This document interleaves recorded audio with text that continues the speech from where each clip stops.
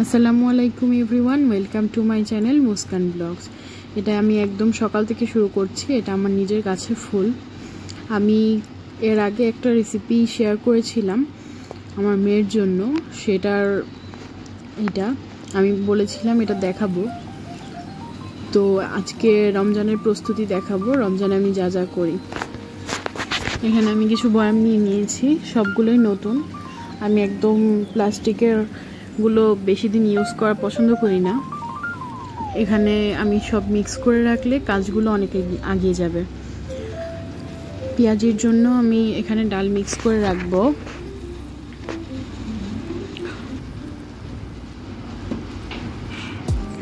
মুসুরি ডাল এবং খেসারি ডাল। খেসারি ডালে অনেক সময় গ্যাস হয়, তবুও রমজান মাসে আমরা সবাই যেহেতু খাই এই জন্যই করা। তবে আমি মুসুরি ডালটাও দিচ্ছি, রেশিও করে দিচ্ছি দুইটা।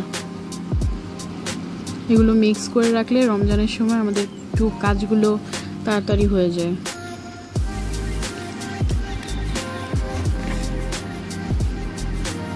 আমি 1 কাপ মুসুরি ডাল, 2 কাপ খেসারি ডাল এরকমভাবে দিয়েছি।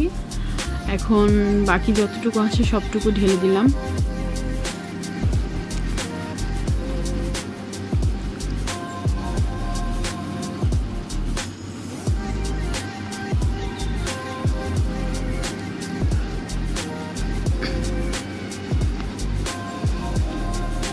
এরপর আমি আমার বেসনটাও মিক্স করে রেডি করে রাখবো। বেসনটা একদম চেলে নিব, সবগুলো বেসন আমি চেলে নিয়ে একবারে রেখে দিব। ডেলি একটু একটু করে বেসন বের করব, চেলে নিব। বাচ্চা নিয়ে এমন অনেক ঝামেলা হয়ে যায়, সো যতটুকু কাজ আগিয়ে রাখা যায় ততটুকুই বেটার আমাদের জন্য। এভাবে আপনারাও নিজেরা নিজেদের কাজগুলো আগিয়ে রাখতে পারেন, এতে আপনাদের খুবই ভালো হবে।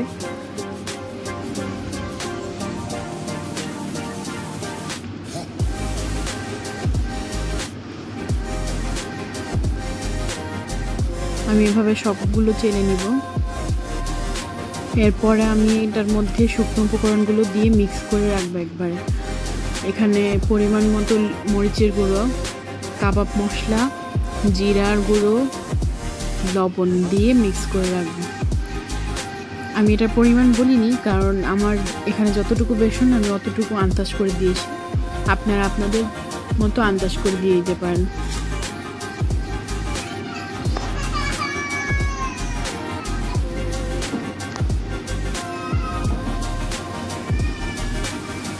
সবগুলো উপকরণ দেওয়া হয়ে গেলে আমি এগুলো একদম মিক্স করে রাখবো একটা চামচের সাহায্যে।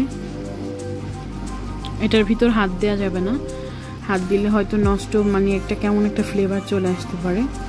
যেহেতু এখানে র মশলাগুলো আমি অ্যাড করে ফেলেছি, সো একটা চামচ দিয়ে আমি এটা একদম মিক্স করে ফেলবো।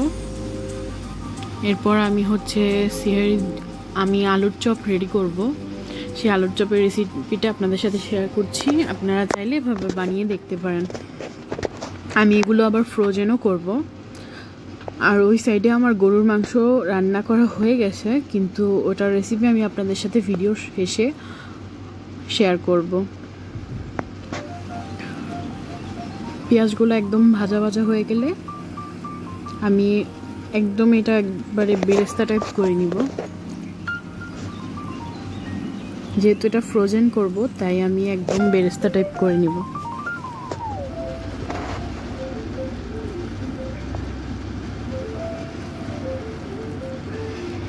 এই তেলেই আমি আবার ফার্স্টে কয়েকটা শুকনো মরিচ টেলে নিয়েছি, ওগুলো আমি চিলি ফ্লেক্স করে রাখবো।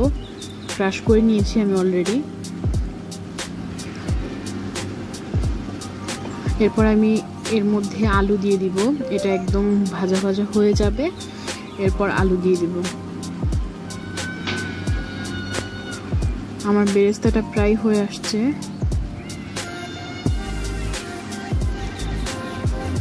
আর একটু হবে, উল্টিয়ে পাল্টিয়ে নেড়ে দিতে হবে, যেন কিছু অংশ পুড়ে যাবে, কিছু অংশ হবে না। এরকম করলে ভালো টেস্টটা আসবে না।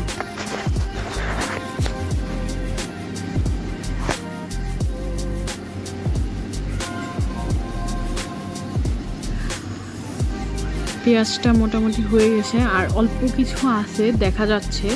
ওগুলো যখন হয়ে যাবে তার মানে আমার সবগুলো সম্পূর্ণ রেডি। যেহেতু আমি এখানে অনেকগুলো ফ্রোজেন করব, তাই আর কি খুব ভালোভাবে জাল করে নিতে হবে। চলুন দেখতে থাকুন এবার আমি তাহলে কি কি অ্যাড করি।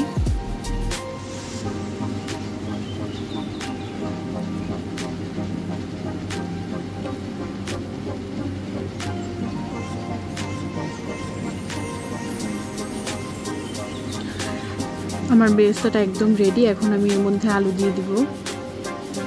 আলুটা ম্যাশ করে রাখার পর ওটার সাথে আমি চিলি ফ্লেক্স দিয়ে দিয়েছিলাম, এবং এরপর আমার প্রয়োজন অনুযায়ী মশলাপাতি দিয়ে একদম ফ্রোজেন করে রাখছি। মাঝখানে ভিডিওটা আপনাদের জন্য শ্যুট করা হয় না।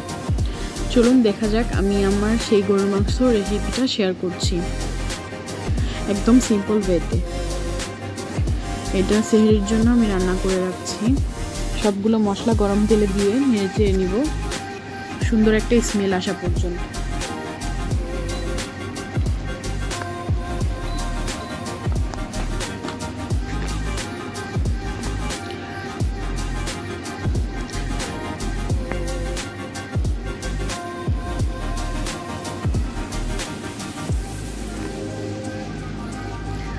তেলটা মনে হচ্ছে গরম হয়ে গেছে। এখন তেলটা দিয়ে সুন্দর একটা ফ্লেভার আসছে। এর মধ্যে আমি পেঁয়াজ বাটা, প্রয়োজন মতো আদা বাটা, রসুন বাটা, এগুলো সব মিক্স করে নেড়ে নিব। এই যে এখন আমি রসুন বাটা দিচ্ছি। 1.5 টেবিল চামচ রসুন বাটা দিয়েছি আমি।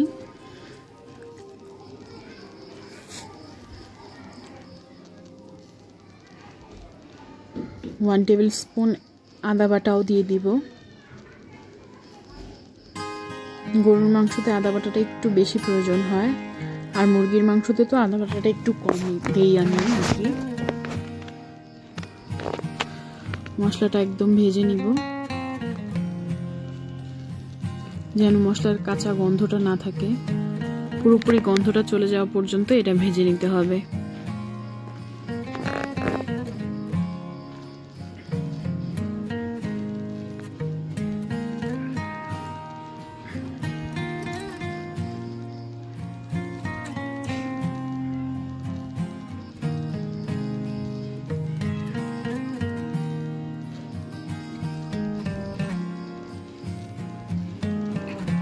মশলাটা একদম নাড়াচাড়ার উপরে রাখতে হবে যেন তলানিতে না লেগে যায়। লেগে গেলে মশলাটা পুড়ে গেলে এরপর রান্নাটা আর টেস্ট হবে না। এখানে আমি মরিচ গুঁড়ো, জিরা গুঁড়ো, হলুদ গুঁড়ো আর লবণ আমার স্বাদ অনুযায়ী দিয়ে নিয়েছি। এটা দিয়েও একটু ভালোভাবে কষিয়ে নিব যেন হলুদ মরিচের কাঁচা গন্ধটা না আসে। এরপরে কিছুটা পানি অ্যাড করব। পানি অ্যাড করে আবারও একটু কষিয়ে নিব ভালোভাবে।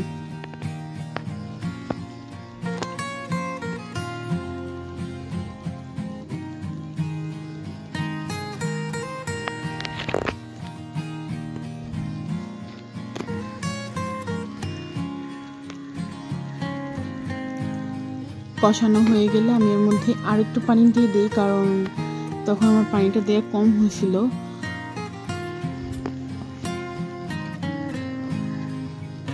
বেশি করে পানি দিয়ে নিলে হবে কি মশলার কাঁচা গন্ধটা আর থাকবে না।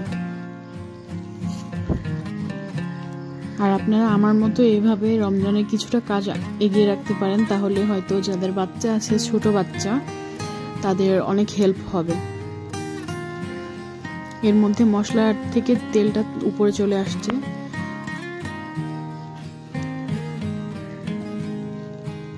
এটা যখন একদম ছেড়ে দেবে তখন আমরা বুঝবো যে মশলাটা কষানো শেষ। এরপর আমি ধুয়ে রাখা মাংসগুলো, একদম রেডি করা মাংসগুলো এটার ভিতর ঢেলে দিব। ভেতর দিয়ে ঢেলে দিয়ে নাড়াচাড়া করে একদম উপর থেকে নিচ করে নেব। এরপর ভালোভাবে কষিয়ে ঝোল দিয়ে রান্না করে ফেলবো। এরপর তো আর দেখানোর কিছুই নেই, এজন্য আর শুট করিনি, ভিডিওটি অনেক বড় হয়ে যাবে। আবারও বলছি, যদি আমার চ্যানেলটি ভালো লেগে থাকে অবশ্যই সাবস্ক্রাইব করবেন। যদি এর থেকেও বেশি ভালো লেগে থাকে একটা লাইক এবং কমেন্টস করতে ভুলবেন না, আর পাশের বেল বাটনটা একটা ক্লিক করে দিবেন।